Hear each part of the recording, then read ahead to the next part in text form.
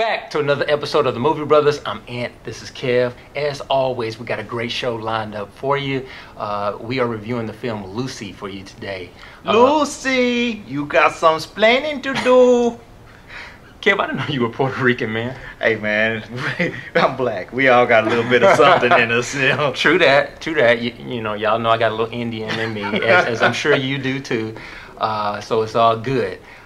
We are reviewing the film Lucy, which is rated R, has a runtime of 1 hour and 30 minutes, and this film is about a woman who gets caught up in a bad drug deal and is forced into a deadly drug run.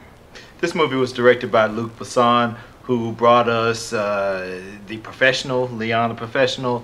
He also brought us La Femme Nikita. Yep. Very good movies in their own right. Fifth Element. Yep. It stars Scarlett Johansson, you know, the great Scarlett Johansson.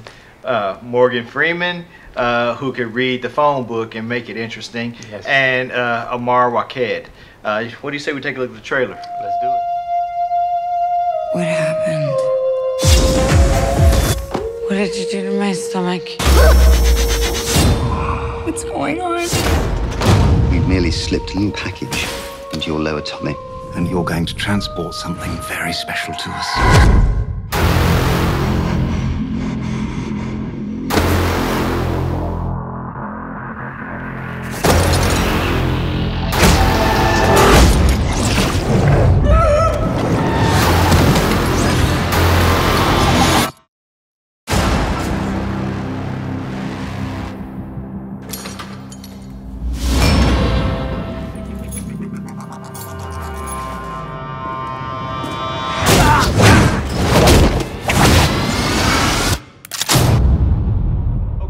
Gentlemen, we've all heard all of these scientific theories that postulate that the human being only uses at most 10% of their brain at any given point in time.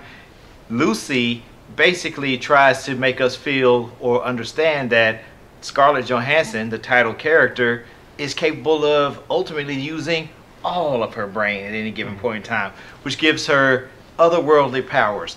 The premise feels dated, okay, because, you know, most of us, or many of us, know that that theory was disproven a long time ago. Professor, I did not get the memo on that. That was new news to me. I don't know about y'all, but I hadn't heard that. I mean, that we could use more than 10%. Or maybe the bigger point is, I don't know if I've ever really cared to even look into it. Well, I mean, and that brings up a good point, because the bottom line is that, you know, if we only use 10% and there's really nothing that we can do about that, how much should we care that all we're using is 10% of our brain if there's nothing that I can do to increase that? But really, the movie feels a little bit dated as a result of that, at least to me, because I did know that that's a falsity, you know, that that's something that is not really true. But, you know, again, maybe that's just an issue with me, Ant. I think so. All right, Ant. Luc Besson gives us another ode to feminism in this particular movie. All of his movies are typically imbued with very strong female characters, and this movie is no different, whether it is La Femme Nikita, whether it's The Fifth Element, whether it's Leon the Professional. All the female characters are very strong. Same with this particular film. Yeah, Luc Besson, I feel like we've kind of come full circle here, Kev, with our show. For our diehard fans out there, you know, our first episode, we covered The Family, which was directed by Luc Besson. It was horrible. This film, Lucy, is not as bad as that, but not too far from it, unfortunately. It was all over the place. The acting was fairly decent. You know, Morgan Freeman did his thing. Morgan Freeman can pretty much read the phone book and make it interesting. He can, but he needs to read something else though. Because, you know, I miss the days of old when if you knew a certain actor was in a movie, you knew it was going to be a banger. Right. And those days are long gone. Right. We got Scarlett Johansson in this film. She's the star of the movie. Thank God she carried it. Not her best performance in my personal opinion. She was kind of hit and miss in a lot of her scenes, but the hits were still strong enough to carry the movie. Yeah, I like how as she begins to use more of her brain power, you know, she starts to become less human and much more robotic in her movements and the way that she speaks and her interactions with other human beings. And maybe that's Luc Besson giving us another one of his heavy-handed messages about, you know, the proliferation of technology and how it's taking away our humanity. I don't know. But, you know, that is there. I didn't see it. I like the subject matter, though. I mean, I understand your points. I think it's great subject matter content to discuss, but it just did not come across on the screen for me. To really sum this thing up, this film is a bad version of Limitless. To really lay it out for you. To be a bad version of Limitless means it has to be very bad, because Limitless itself wasn't all that great. Limitless was off the chain, and it was. I really enjoyed that film. So I don't know what you're talking about, Kev. Anyway, you know, this movie, it starts off very, very strong, and I've never seen a movie before that just, it was a steady decline for me. It's like as Lucy's brain power increased, mine decreased, something like that. But it just got dumber and dumber and dumber. Thank God it was only an hour and a half, or, you know, who knows what would have happened. But, you know, Kev, you want to put some points on this thing, man? Yeah, let's go ahead and do that.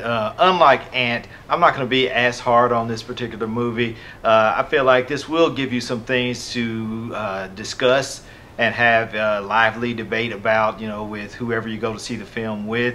You know, like I said, it's not the brainiest thing out there, especially since, you know, like I said, the theory of whether or not we use 100% of our brain power has already been disproven or not.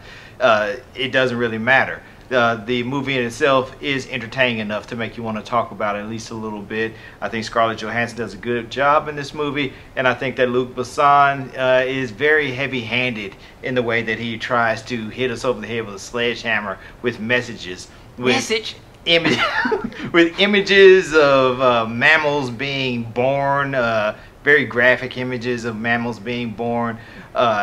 I didn't need to see all that, and I don't really think that it added to the film in any way. I give this movie a 7 out of 10. All right. This film for me was all over the place, as Kev mentioned. It's rated R, which I can't exactly figure out why.